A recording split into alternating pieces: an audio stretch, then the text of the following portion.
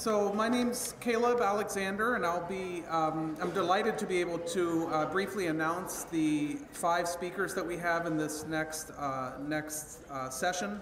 I'll briefly introduce them now. The first is David Brush, and David will be speaking about how ICU physicians manage end-of-life conflicts with surrogate decision makers.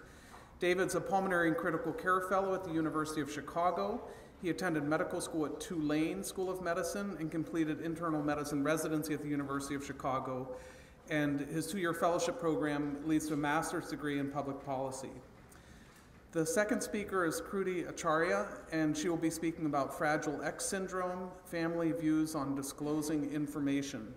And Kruti's an assistant professor of pediatrics and a faculty member at the MacLean Center here at the University of Chicago. The third speaker is Yoon, speaking about levels of satisfaction and burnout among primary care physicians. Is this an ethical problem? John's an assistant professor of medicine here and also on faculty at the MacLean Center. Our fourth speaker is Margaret from Johns Hopkins University School of Medicine, and she'll be discussing an empirically based curriculum development for resident ethics education. And she's an assistant professor of general peds and adolescent medicine. And she's actively engaged in teaching clinical research and ethics to fellows, residents, and students throughout Johns Hopkins. She's also a member of the Center for Child and Community Health Research at the Bayview Medical Center. And last but not least, Andrew Aronsohn, currently on service, busy clinical service, but was able to make it here.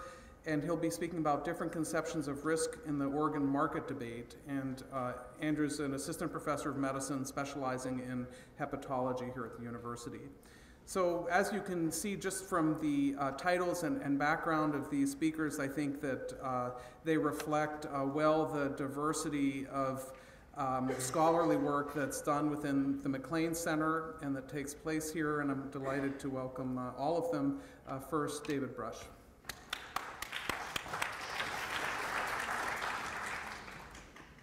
Thanks so much. I thought I'd talk today about physician management of end-of-life decision-making conflicts with surrogates, and the objective today is to review some of the research I've done during my ethics fellowship with my mentor, Dr. Alexander.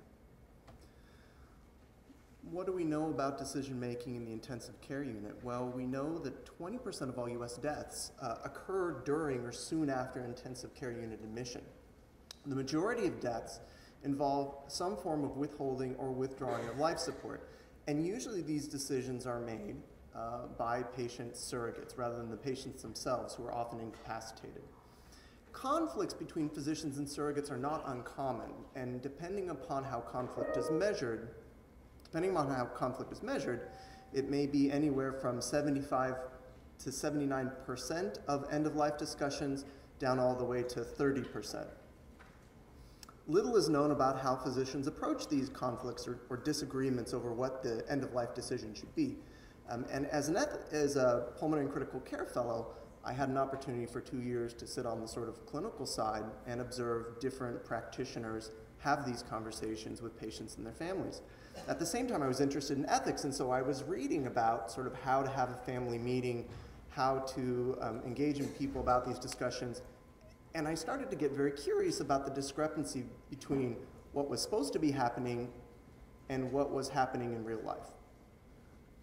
So with the help of Caleb, when I started my fellowship, we came up with 3 research aims. And one was to describe how critical care physicians are approaching conflict with surrogates. My observation as a fellow was that often these agreements went fine as long as the clinicians and the family members agreed.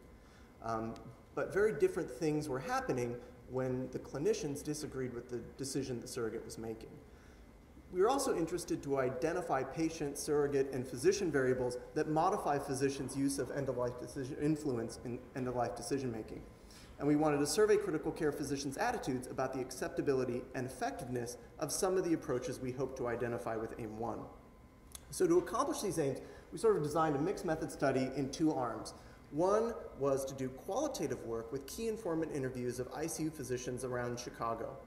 The other is to do a mailed survey of 1,000 critical care physicians that we plan to mail out in January of 2011. And I should also say that we did actually put this into a grant form that was funded by the Greenwall Foundation for a pilot grant. I don't know why it's doing that. So I did semi-structured interviews with 14 ICU physicians around the Chicago area. And we did a purposeful sampling to try to capture physicians in different areas of practice. 3 universities, 1 university affiliated, 2 private practice groups, and 1 freestanding hospital. We all interviewed physicians in those areas. And the semi-structured interview was really an open questionnaire format where I asked physicians to describe their general approach to decision-making, their approach to decision-making when there's disagreement. I asked them about recent or memorable examples of managing disagreement. I also asked them to tell me about examples of either helpful and unhelpful negotiation techniques that they'd used in the past. And also, because we worried physicians might not talk about unhelpful techniques that they use, we asked, what are your peers doing? What are your peers doing that you find appropriate? Do your peers do things that you find objectionable? And finally, this was iteratively revised, and after the first few interviews, we added this question, and that was, and I always ended with it, and to what extent, if at all, do the physicians persuade surrogates to change their decisions? These were all audio taped and transcribed, and then analyzed using a qualitative analysis. Myself, a resident I worked with, and Dr. Alexander. So one of the most surprising things was that physicians, when I talked to them about their general approach, said they usually had family meetings already with an objective in mind. That a lot of times it came down to time, that physicians said, I understand that in the literature we're supposed to have these facilitative meetings where we find out what people's goals are, but there's a limited amount of time, and so we tend to only have meetings with strict objectives in mind. One junior university attending put it this way, well, I think it's human nature to have some, well, the majority of time I have some opinion about what I think the optimal outcome would be in terms of the patient. It's based on 1, the patient's condition, 2, my experience of how similar patients may do, and then I guess the third factor is if I know much about the surrogate or the family in terms of what their wishes might be. And this cropped up in many instances where physicians said they based their opinion about what the decision should be not first on patient or surrogate factors, but on the prognosis of the patient and their understanding of how previous patients had done. Now, that wasn't even in disagreement, that was just their general approach. Then we started asking what they do when surrogates disagree with them. Physicians said, the first thing almost all physicians said was that they tried to find out why the disagreement was occurring. They inquired with the surrogates to find out why the surrogate was disagreeing in the hopes of finding a way to come to an agreement. Then they cited areas, sort of 5 domains, where they saw the common causes. And oftentimes they're sort of querying both through direct asking, listening, and also sometimes nonverbal communication about why these surrogates might be disagreeing with them. Physicians cited lack of trust of the surrogate in the physician as an important area of disagreement. Surrogates' misunderstanding, and I'll get into misunderstanding and what that meant to these physicians in a moment. Physicians sometimes perceived that surrogates needed more time to agree with them, and so used things like time-limited trials or extended the decision-making into sort of a longer period of time and more discussions. Physicians perceived sometimes that surrogates disagreed because they were just having difficulty with the surrogate role, and physicians mentioned some various ways that they tried to help surrogates make decisions and change their decisions. And finally, differences in values were sort of cited by physicians as sometimes a reason why a surrogate would disagree. And it was the only domain in which physicians said, if that were the case, and really it was only certain values, it was religious values. Religious values were a reason for physicians to break off negotiations and let the decision stand. But if surrogates disagreed in these other domains, physicians said they usually tried to work with surrogates to correct these problems to gain agreement. I'm going to address just 2 of these issues for sort of lack of time. Lack of trust in the physician was cited by the majority of physicians, although we never asked about it. And I think the reason this is because the physicians cited that they have no pre-existing relationship in the ICU with either the patient or the surrogate. And yet these are very important decisions to be made. And so they said oftentimes surrogates don't trust us because they've never met us. If that was the case, if distrust was the case, physicians said they tried to build trust over time. One senior physician said, I think it comes down again to trust availability, so being there for questions, and when families see engagement on my part, I think they're more willing to spend time listening and trying to understand what I have to say. There was a sense from the physicians that distrustful surrogates were not receptive to sort of the logical argument that physicians often tried to make about the goals of care. And so physicians tried to engage in these areas. Some physicians even, a few of them, stated that if they sensed that a surrogate was distrustful, they wouldn't actually have an end-of-life discussion at that time, and instead they would put the discussion off until they built a more trusting relationship with the surrogate. Physicians also saw addressing misunderstanding as an important role for them. Nearly all physicians we talked to sought to correct surrogates' misunderstandings about patient illness, about prognosis, and also many of them mentioned what I quote reasonable expectations. One physician in a community practice said, I think ideally you should look at it as your job to re-educate them in terms of what a reasonable outcome is and what their reasonable decision should be. Some physicians took it even a step further and said it was they sort of viewed their role as also educating the surrogate about suffering. They said that many times the patients were sort of lying inert and it might not be clear to the surrogates how patients were suffering. And so they viewed it as their job to describe what the patient might be experiencing and how the patient was suffering. Now this wasn't done in all cases. One physician said, it's not that I only use that approach when he was discussing suffering with people that I think we should withdraw support on. It's that I never use that approach in people I think we should press ahead on.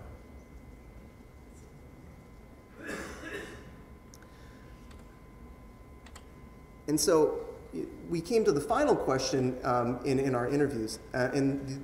Although most physicians described feeling surrogates out and trying to find ways things that they could change to gain agreement, when we asked about whether this was persuasion, we had a sort of a clear split.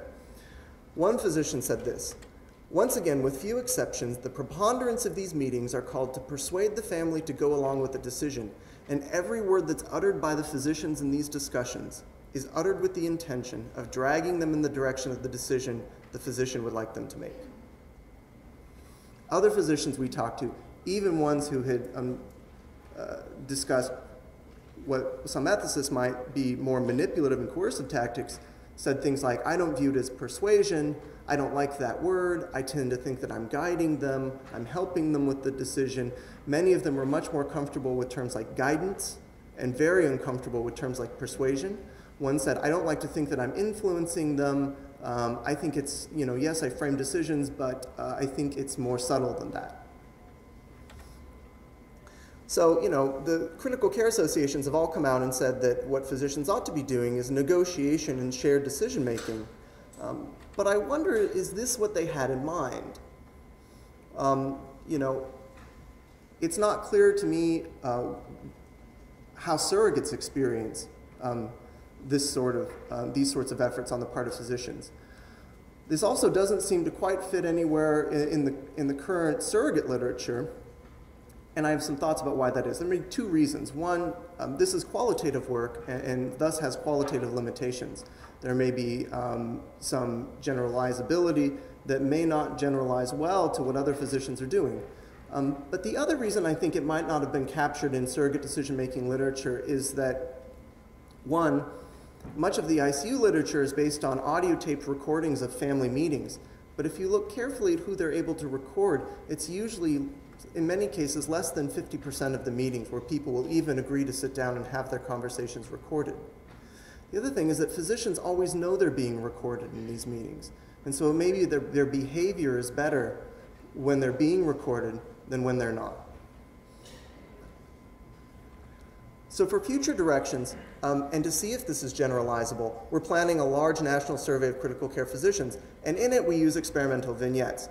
We vary the patient's severity of illness and prognosis, but we also vary surrogate factors. In other words, is the surrogate close or distant to the patient? Is it a husband? Is it a brother?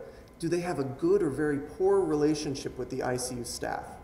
Do they have a good or poor understanding of the patient's condition? And finally, what is the reason for their decision? In other words, do religious reasons cause a physician to influence less? And at the end of these vignettes, we ask physicians, if the surrogate disagreed with your opinion about what was best for the patient, would you, and to what degree would you try to persuade the surrogate?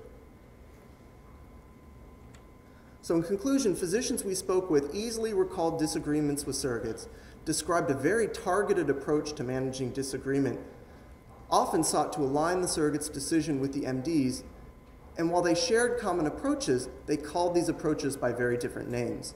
And I think more research is needed to confirm these findings and also understand how they impact surrogates. Thank you very much.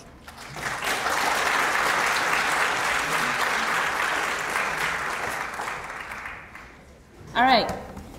So I'm going to review Fragile X-related disorders and their genetics, summarize a study I'm doing on family communication about Fragile X-related disorders, and identify future directions for this line of research. So mutations in the FMR1 gene lead to Fragile X-related disorders. These mutations are characterized by the length of the trinucleotide repeats. So less than 50 repeats is what we consider normal. 50 to 200 is what we consider a pre-mutation, and over 200 is a full mutation. Full mutations lead to Fragile X syndrome, which is the most common inherited cause of intellectual disability, which is the newly accepted term for mental retardation, and a third of these individuals actually have autism.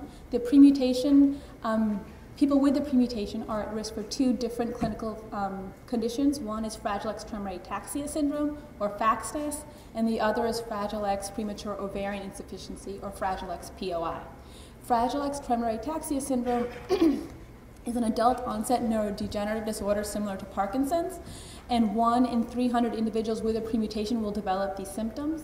Fragile X POI causes early menopause and ovarian insufficiency in the 4th decade of life, and 20% of women with pre-mutations develop these symptoms. I think it's important to say that these three conditions are clinically distinct. So some individuals with pre-mutations could have some learning difficulties or learning disabilities, but they're not going to have cognitive impairment, the level of intellectual disability. And likewise, people with Fragile X syndrome do not develop neurodegenerations, nor do they develop early menopause. So there's no symptom overlap between pre-mutation-related symptoms and full mutation-related symptoms. The inheritance of Fragile X disorders is X-linked,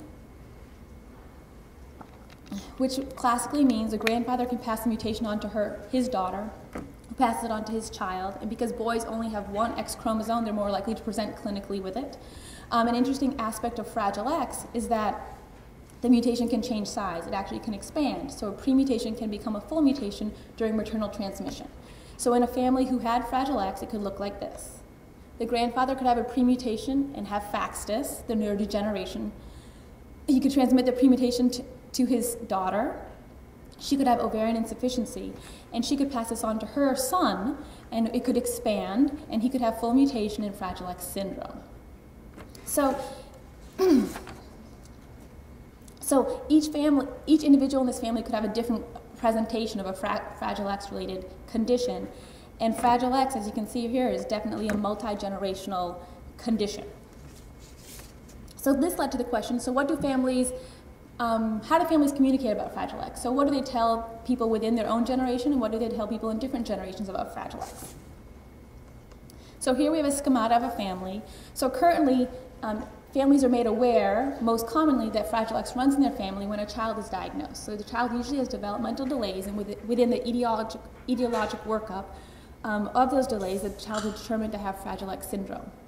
The parents are notified by the physicians. There's a carrier parent, the one who actually transmitted the mutation to the child, and a non-carrier parent, which I refer to as the partner.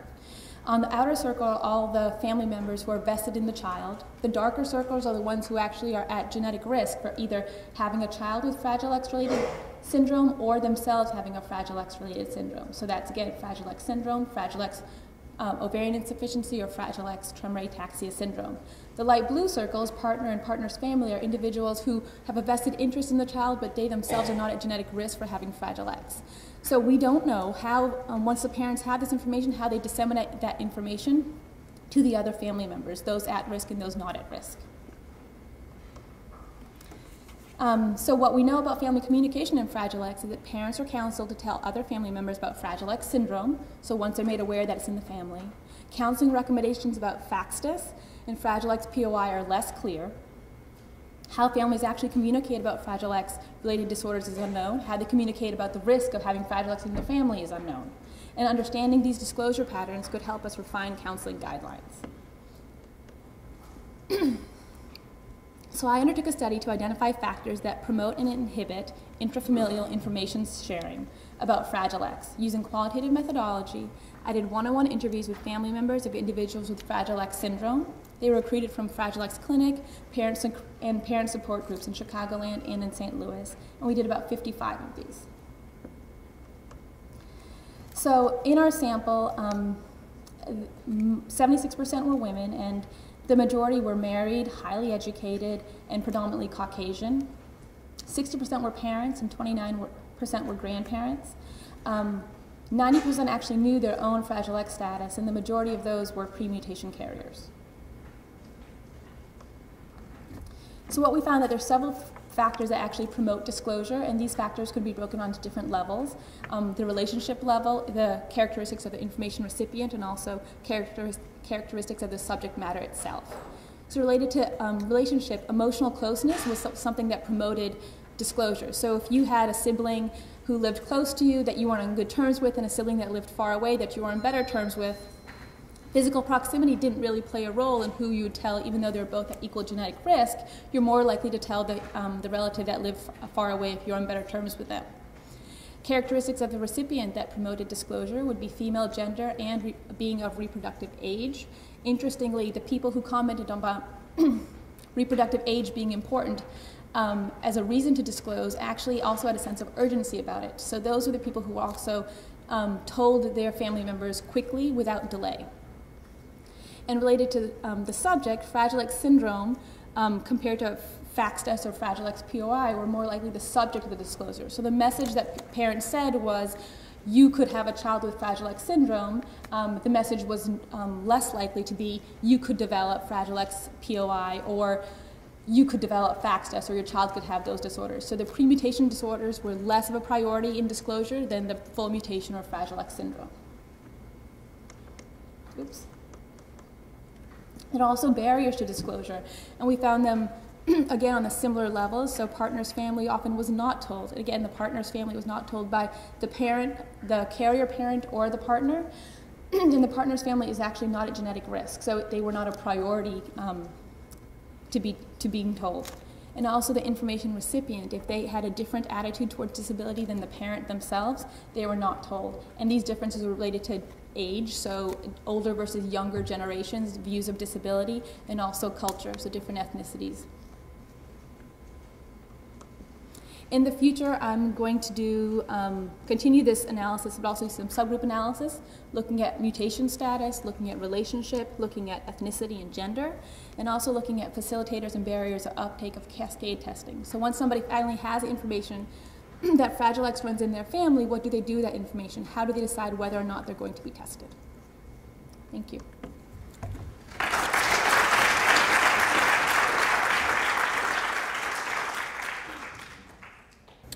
I gave a version of this talk to a group of primary care physicians several months ago, and before the talk, some students and residents came up to me with sort of a menacing look saying, "You better not depress me with your talk." So I didn't have a good response at the time, but after listening to Dan Somace's talk on the principle of double effect, I sort of wish I could have invoked the rule saying that it might be an unintended side effect. But,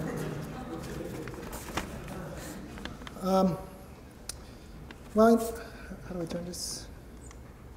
In this presentation, I first introduced the problem of declining career satisfaction in primary care.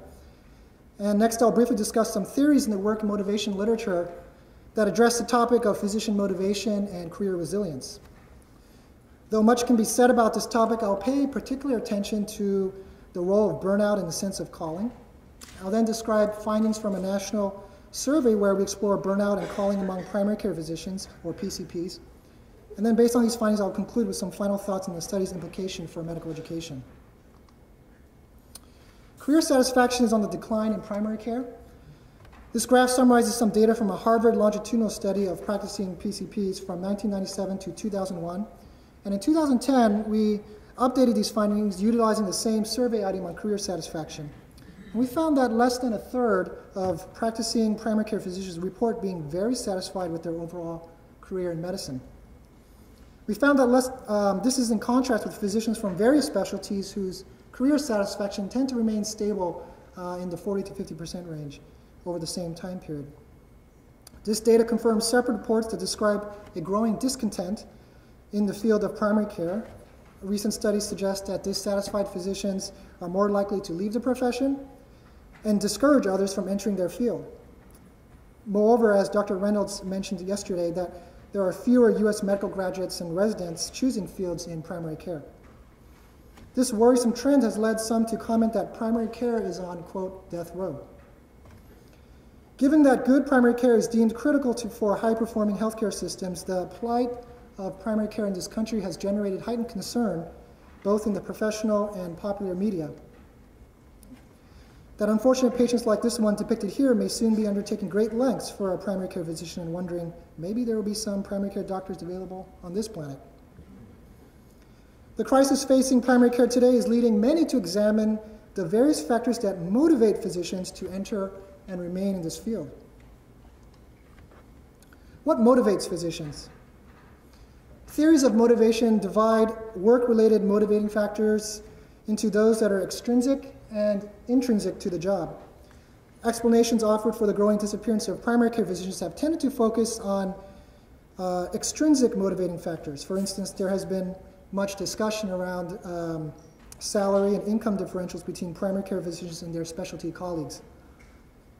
Other extrinsic factors include educational debt, work hours, work conditions, and other lifestyle factors. Some motivational theories, however, suggest that extrinsic factors are more closely linked to career dissatisfaction rather than career satisfaction. For example, a high salary does not necessarily make work itself intrinsically satisfying, but a low salary can lead one to feel dissatisfied about work. Therefore, these theories posit that intrinsic motivating factors rather than extrinsic ones promote a sense of fulfillment and meaning in work and ultimately promote higher career resilience. Some of these intrinsic motivating factors include opportunities for altruism, self-expression, intellectual growth, and opportunities to connect to others through work and community with patients or colleagues. But physicians do face challenges in their career, and one prominent obstacle is the experience of burnout.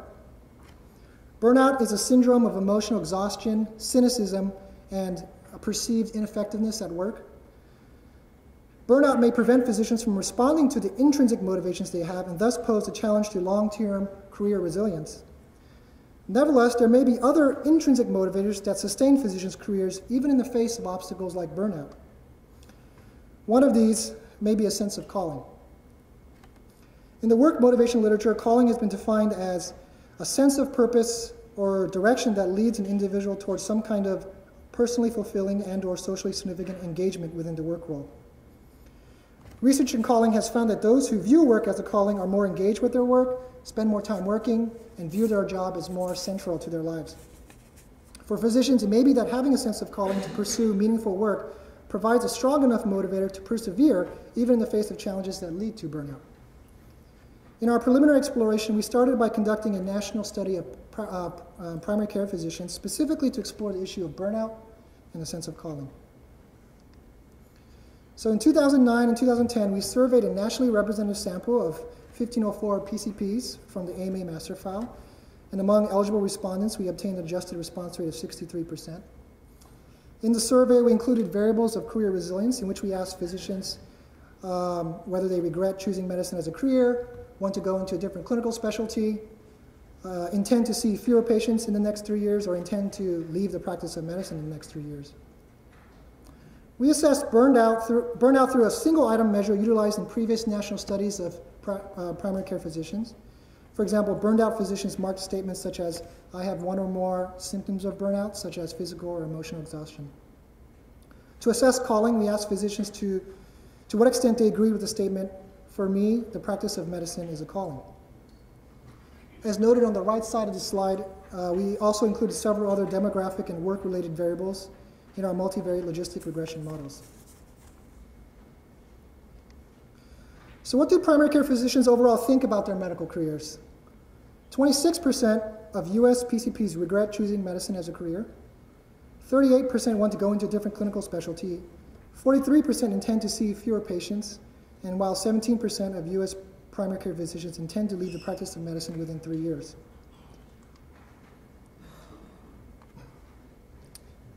Next, we categorize all respondents based on their responses to the burnout and calling items, and we created 4 categories as described here. 1, burned out physicians without a calling, burned out physicians with a calling, physicians who are not burned out and do not have a calling, and physicians who are not burned out but have a calling.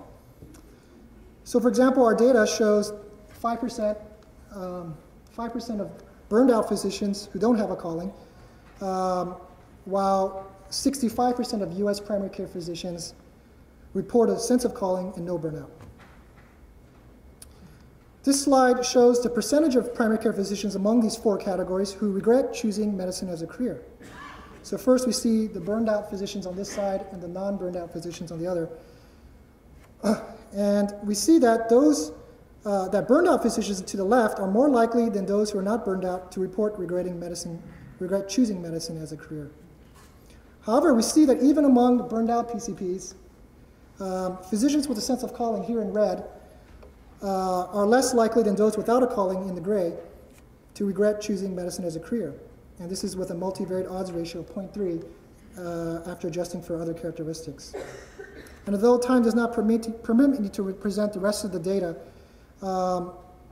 we also find similar trends with physicians who want to go into a different clinical specialty, who intend to see fewer patients and leave the practice of medicine in the next 3 years. Again, I have to mention that the cross-sectional design of our study does not permit definitive inferences about causation among the various factors, but our findings do suggest that burnout and calling may be important variables to include in a future longitudinal study of physicians that Dr. Farr-Curlin, Ken Roszinski, and I are working to develop. We hope that this longitudinal study will help us better address the relationships between burnout, calling, and various other factors in physicians' professional development. In summary, our study shows that primary care physicians who report burnout are more likely to regret choosing medicine as a career, want a different clinical specialty, intend to see fewer patients, and intend to leave the practice of medicine within 3 years. However, having a sense of calling may promote career resilience in primary care even among those who experience symptoms of burnout. Is burnout in primary care an ethical problem? One of the consistent themes emerging from the medical literature is the growing loss of meaning and intrinsic personal fulfillment in primary care, as well as the subsequent call to recover its intrinsic rewards. Burnout may be a symptom of this loss. For example, research on burnout is finding that burned out workers find their work unrewarding, experience a breakdown in community, believe they are treated unfairly, and are confronted with conflicting values. So this has led some prominent researchers to describe burnout more accurately as, quote, an erosion of the soul. In medical education, the critical periods when medical students and trainees are at high risk for burnout, namely during their 3rd year of medical school and residency training, are also the same periods in which their sense of idealism begins to erode as well. So to counteract this loss, physicians with a sense of calling may be drawing from other resources, either internal or external to the profession, that help restore meaning and intrinsic reward to their work, even in the face of obstacles during their professional development. Therefore, efforts to understand and cultivate these intrinsic motivations may help attract and retain a new generation of physicians, particularly in an important field like primary care. Again, I'll conclude by acknowledging my collaborators, mentors, and the organizations that support this work. Thank you for your attention.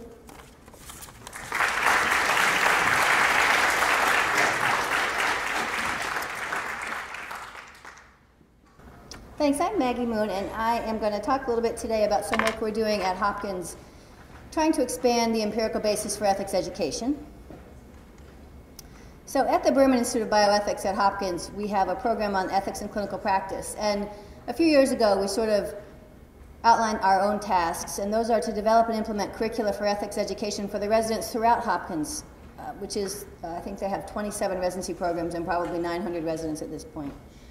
Our focus was intended to be on everyday ethics, and we really wanted to include some emphasis on the outpatient setting, mostly because we felt like that work hadn't been done effectively. In addition to that, we really wanted to expand the empirical basis for ethics education because it really feels like to teach well, you really have to understand why it is that you're teaching. And I felt like as we looked at what people were doing in ethics education, nationwide, it wasn't really clear that there was a really strong basis for the curricula. So we really wanted to look again and see if in developing these new programs at Hopkins, we could do it a little differently and think a little bit more clearly about the what and the why we were trying to teach. And finally, the hard part of this is to evaluate ethics education. And happily, I don't have to talk about that today, but I would be happy to come and talk about it some other time when we have some answers. So because we had a chance to sort of start this de novo, we decided to take a pretty formal curriculum development approach to ethics education for the residents at Hopkins. And so these are the 6 steps of curriculum development for medical education that we're really focusing on. So today I'm going to talk very briefly about the first 2 steps and show you the sort of the scope of our projects in trying to develop some empirical basis for ethics education. So the first question is, what is a general needs assessment? What is the problem? And it looks like we understand that ethics and professionalism education is required in all residency programs in the U.S. But the curriculum is not specified, so all the people that talk about ethics education never really tell you what it is that you're supposed to be teaching. And it turns out that whatever people are teaching right now may not be that effective. So there's all sorts of older data about moral judgment declining during training. There's a lot of data about how the hidden curriculum belittles ethics, and any of you have listened to sort of ward rounds or listened to people talk about ethics issues, you can hear how the hidden curriculum sort of puts it down a little bit. One of our very famous folks at Hopkins has been heard to say way too many times, ethics is stupid. And when the residents hear that stuff, they have a really hard time trying to figure out what they're supposed to do with it. Turns out that residents also report some dissatisfaction with their ethics education, saying that the training was inadequate, it doesn't help them identify and resolve moral distress issues. So I think the problem is a large one. If we're going to keep teaching ethics for residents, we need to make sure that we're trying to address this in a way that's at least effective. We also understood that there was a relative dearth of literature on both ethics in the outpatient setting and also current literature on ethics in the inpatient setting. There's older literature on ethics in the inpatient setting, particularly in internal medicine, but really not very much about empirical work on the outpatient setting or the inpatient setting right now. Several authors have written about the need for a more epidemiological approach to ethics education. So that's what we're trying to get done. Okay, so our current projects, and so what I want to do is explain our current projects, not to give you the details of the data, I'll show you some of the results, but really to give you a sense of how broad these projects are, and to see if other people have ideas about other approaches to the same sorts of questions. So we have a general project, a validation project, that I'm sure some people in this room got emails from us about, looking at the domains for ethics education, things that we ought to be teaching residents, and validating some questions for an ethics knowledge survey. And then probably more important to this whole issue is the notion of developing a better epidemiology of ethics in primary care practice and also inpatient practice. So I'll talk about each of these studies briefly. The validation project, where we were trying to validate the domains for ethics education, started with our own question. Here's the things that we normally teach when we're approaching ethics education for the residents, but we weren't really sure if anybody else in the country would agree that these were the right things. We were sort of making these up off the top of our heads, things that we understood to be most important, but they really weren't even validated on a national perspective. So we sent questions to a group of medical ethicists in the US and asked a couple different things. One, we listed the 11 domains of ethics teaching that we felt were most common, the things that we were most commonly teaching, and asked them to identify the relevance. The 11 domains we sent out, 9 of them were scored as at least really important or critically important.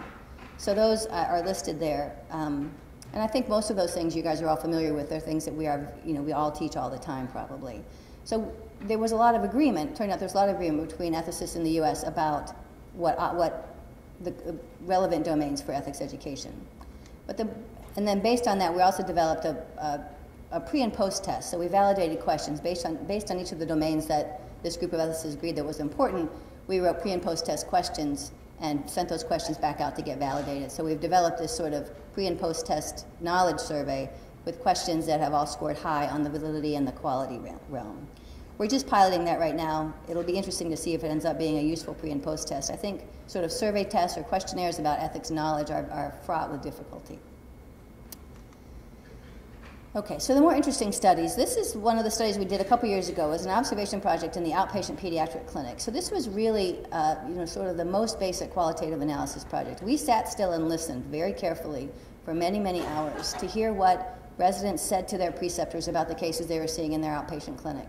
And we listened and just wrote down everything that sounded anything like ethics. And then we took all the information, 70 hours of direct observation, transcribed all that data and coded it through a qualitative analysis program. And what we were looking for is anything, we talked about ethics issues in this one as anything that looked like a conflict about what ought to be done that appeared to arise from competing moral obligations. So that's sort of a very specific definition of ethics, very principle-based. It gets back to what we're trying to teach. It works well when you're talking about teaching to look at ethics this way. So it is accepted as sort of a limited approach to ethics. From that data, the themes that were generated, so these are things that the residents are talking about with their preceptors as they're seeing their patients in continuity clinic. So the themes that came up, promoting the child's best interest in complex and resource-poor home and social settings, part of that is specific to where we work. Baltimore is it's a very urban setting, and a lot of our patients are very poor. So this sort of complexity may not pertain to all training programs, certainly is a big part of ours. Managing the therapeutic alliance is very important. Protecting patient privacy and confidentiality, balancing the dual roles of the learner and the provider, and then learning to use professional authority appropriately. So the ones that I have an asterisk by are those that are not commonly discussed in the literature on pediatric ethics. So the managing the therapeutic alliance is a big deal in pediatrics. Protecting patient privacy is a big deal in all sorts of ethics. Another approach to developing a better epidemiology of ethics in pediatrics, at least, is a narrative project that we've been conducting with the PEDS residents for several years. So the residents in pediatrics write about ethics early in their first year, in their internship year, and then again in their second year. And the idea is that they're going to talk about their personal experience with a case, and they're going to write about the case. And I don't give a whole lot of direction about what to write about. I just ask them to tell me what the case was, how they resolved it, what they learned from it, what they think about it, why they think what they think. So we looked at two things there. One was just a content analysis to look at the themes from the cases presented in the residents' writing to see if it matched the themes that we saw in the outpatient clinic and themes that were expressed in other places. And we also we're trying to develop a way to monitor, to measure changes in moral reasoning from ethical reasoning and ethical sensitivity from time 1 to time 2. So this is actually a really fascinating project, really difficult to get done well. But these are the 8 domains that we use to see if we could look at the way the residents wrote about their own experiences as interns and then again late in their second year to see if we could see a change. So in the narratives, the themes that the residents wrote about, so these are the things that the residents commonly wrote about. A lot of this is inpatient, not outpatient. But it's duty to respect autonomy, which ought not to be a surprise to anybody. The therapeutic alliance again. Concerns about futility, specifically in the ICU setting, the NICU and the PICU. Concerns about providing suboptimal care, which ended up being somewhat related to the notion that it's that conflict between being a learner and a provider. Residents worried a lot that the care that they were providing was suboptimal just because they weren't very good at this yet. And then also questions about fair allocation of resources. Measuring the changes in ethical sensitivity and reasoning, we identified, one, that there was absolutely no evidence that there was any decline in the residents' capacity for ethical reasoning between time 1 and time 2.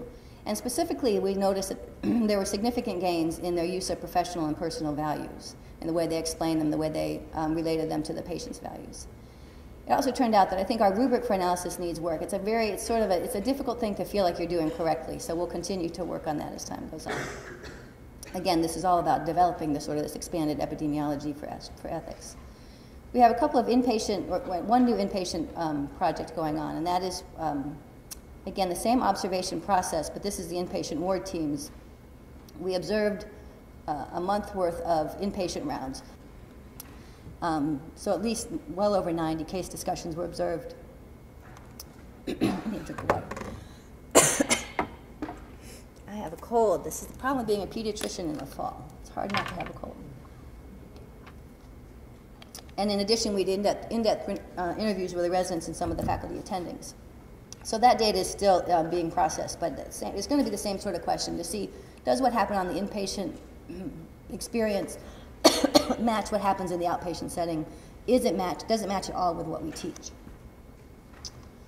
So we also had the similar project in the outpatient clinic for the internal medicine group. So here at Hopkins, we actually have 2 separate internal medicine clinics with 2 separate sets of faculty. And they actually teach very differently. So it's interesting to look at these 2 clinics and do the same direct observation, listening to where residents talked about ethics with their preceptors, talked about cases with their preceptors, pulling out the ethics issues. So we did the same thing. We analyzed the field notes and the tapes through a qualitative analysis program, looking for ethics and professionalism content. Again, here defined even more broadly than with the pediatrics. The other thing we looked for here that we hadn't looked for before was whether the preceptors were identifying and teaching ethics issues implicitly or explicitly or not at all. So in that study, 81% of the cases that we listened to had ethics and professionalism content. Interestingly, though, of those 81% of the cases, in only 18% of the cases did the attending actually explicitly identify the ethics issue. So they're happening. They're very clear that they're happening, but it's fairly rare that the attending will stop and say, this feels like a values issue or an ethics issue, or let's look at the implications of this from an ethics point of view. And even fewer than those involved explicit teaching about ethics. On the other hand, though, when we talked to the preceptors about what they were thinking, they revealed a very high degree of ethical sensitivity and insight. So for some reason, they're hearing it, they're seeing it, they're just not teaching it. From that observation, the themes that we identified were problems between the physician and the patient, so the doctor-patient relationship related to communication, shared decision-making, and relationships. Again, the resident as learner came up with as a big problem, creating issues of conflict and moral distress with the residents. And then physician system issues came up in the internal medicine clinic, not so much or differently than it was in the peds clinic, but physician system interactions, external influences, as like drug reps, the presence of drug reps, and physician frustration related to the system, which I think sort of goes along with what Dr. Yoon was saying. So that was a very brief run through. What I wanted to show was sort of what we're trying to get done here is develop a new epidemiology of ethics in clinical practice, specifically related to what residents ought to be learning and what we are capable of teaching. So it looks like we do need to continue this sort of work. I think we need to further expand the empirical basis for ethics education. What we notice also, Hopkins is an unusual place. I mean, it's a very specific sort of training program. It's a very specific sort of environment. So the things that we see at Hopkins may or may not hold true in other institutions, other settings. So we'd like to see this work done in other places.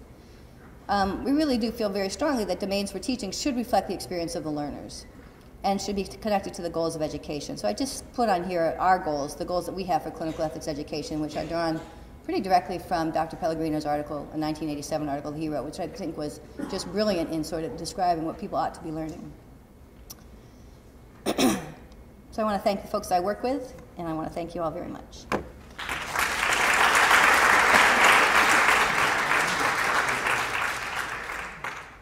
want to start off by saying thank you so much for having me and allowing me to give this talk today. Today I'm going to talk about how different conceptions of risk are used in the organ market debate.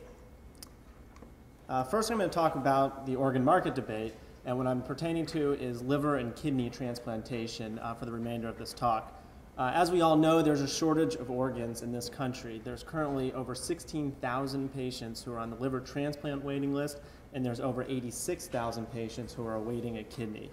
Right now, there's initially started with deceased donor living transplant, but now there's living donor transplant for both liver and kidney transplantation.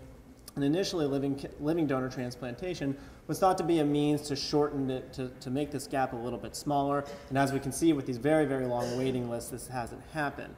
Currently, in our country, there's sort of 2 forms of living donor transplantation, both for livers and kidneys. I'll refer to direct donation as I have a family member or a friend that needs a kidney, and I'm just going to go ahead and offer them my kidney. Same thing for a part of a liver. And then non-directed, which means that I'm just going to give up my kidney for whoever happens to be the next person on the list. Both of these do happen. Of course, direct donation happens a lot more frequently in this country. Because we have this shortage with both living and deceased donor donation, a lot of people have proposed both monetary and non-monetary incentives in order to increase the supply of living donor organs. But I'll say that the market for organs, when I say market, I'm literally talking about buying and selling organs, is illegal in almost every country worldwide. That doesn't mean that this doesn't happen, because it turns out that it happens quite a bit. So it's estimated that about 5 to 10% of all kidneys that are transplanted in the worldwide occur on the black market. So these are kidneys that are bought and sold. There's records of 2,000 kidney transplants alone in Pakistan that were bought and sold. This actually happens in our country too. Now we don't have at least we don't know of a market that we have, but we do have plenty of patients that have been documented to go overseas and buy a kidney. So we do see that. A very interesting study that was done, published in JAMA in 2002, took people in India who had sold their kidneys and interviewed them and talked about some of their motivations and some of their health outcomes after their transplant. It turns out that the patients that, and not surprisingly, the patients that sold their kidneys tended to be very poor people, and the reason why they did it the vast majority of time was just to pay off debts that they had.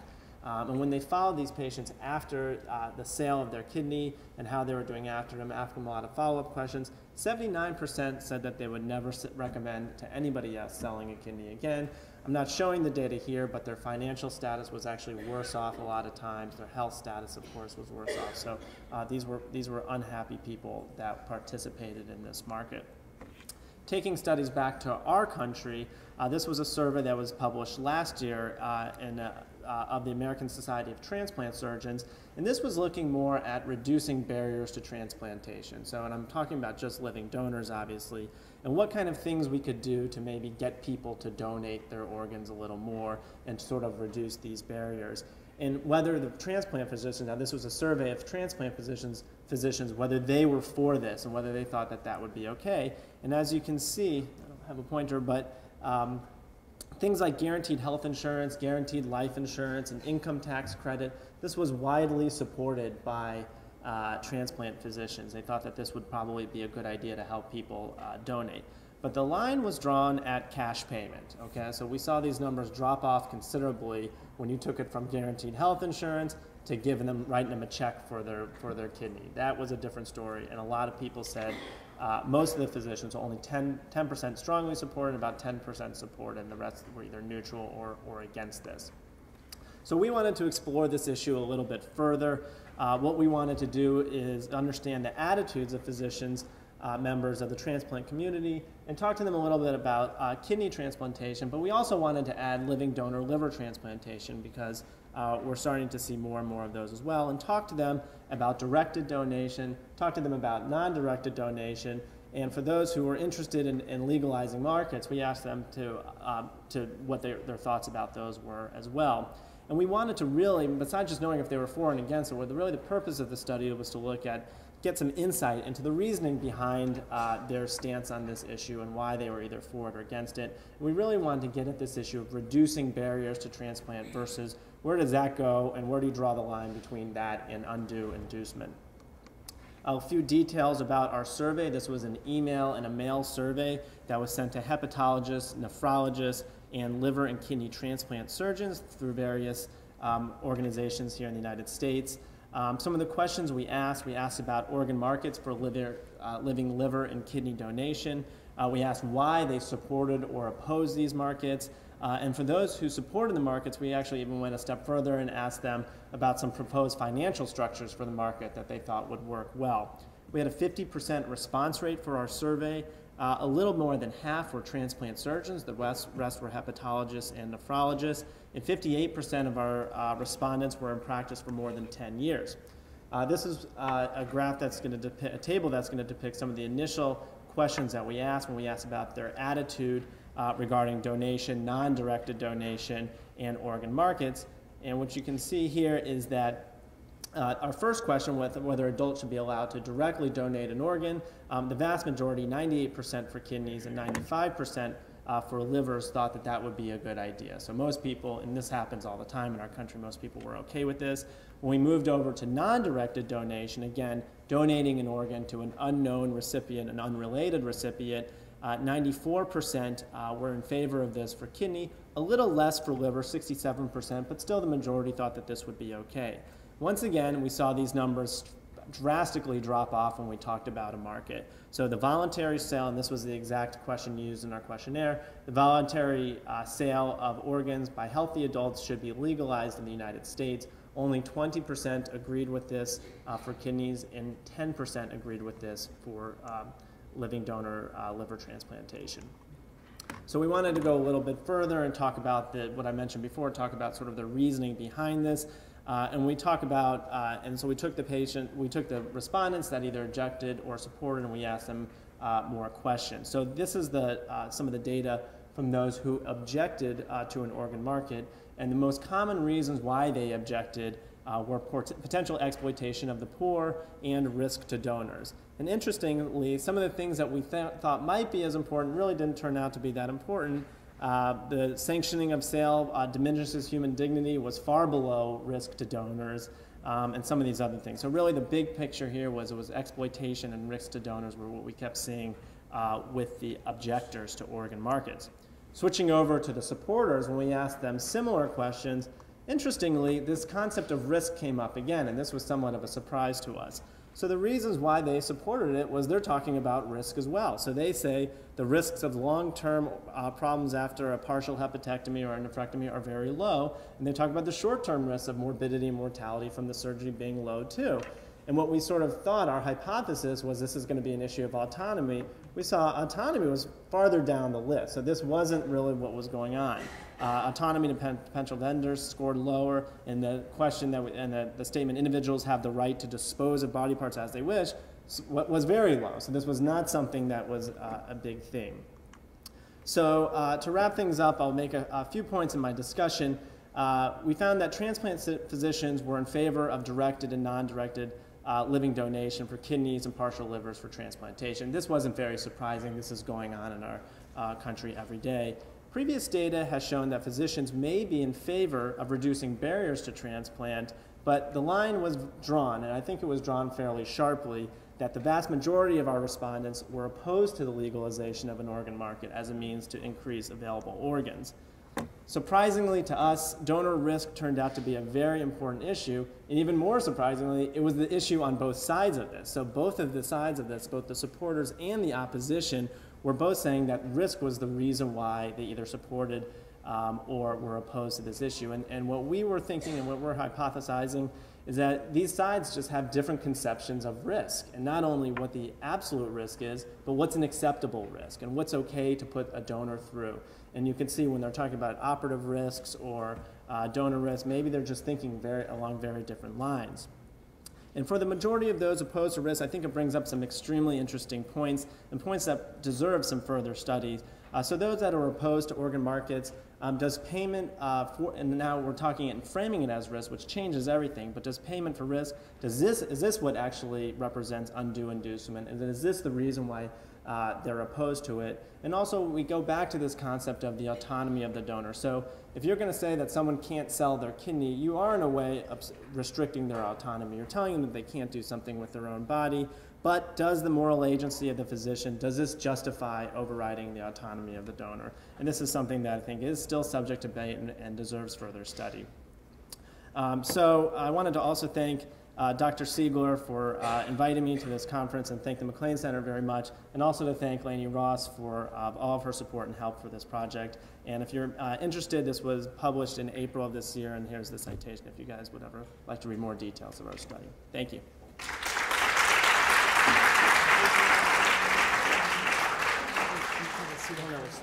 And I would just request questions brief, and we'll try to have responses similarly brief so that we can have some good back and forth here. So I saw a few hands up.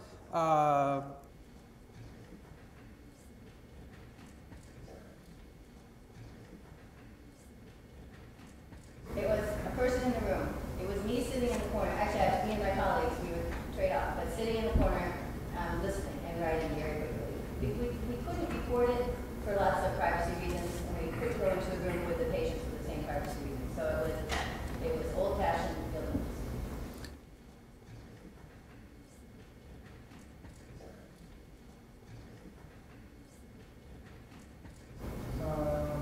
Yeah, that's a good point. Maybe what I could do is look at the those specific physicians who are burned out and have a sense of calling and sort of delve into more, what are the factors, what characterizes this group. I have some other variables about satisfaction and some other things that I can maybe take away. Thank you. Yes, right here.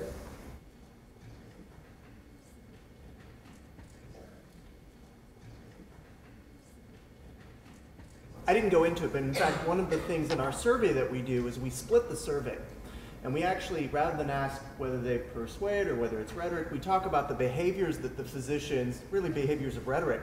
And we ask one group, how frequently, if there's a disagreement, do you employ these? And then we ask the other group to judge the acceptability of that. And so we ask them sort of, is this ethically correct? And we'll actually be able to then look at their demographics, match the demographics, and get a sense of how physicians both practice some of these behaviors and also how they view the ethics of these behaviors as well.